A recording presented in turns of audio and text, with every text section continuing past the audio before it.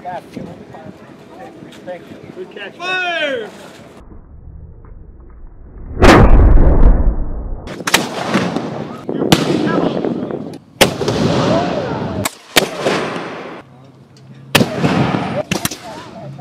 Hi, I'm Mike Saucier, part of the captain of the 7th Virginia Regiment, and it is July 9th, 2011, 235 years ago on this very day, virtually at this very moment, and from this very spot, members of the 7th Virginia and the Virginia forces were shelling Lord Dunmore's forces across the water there on Gwynn's Island. And so this weekend, our unit has come here this weekend to reenact that.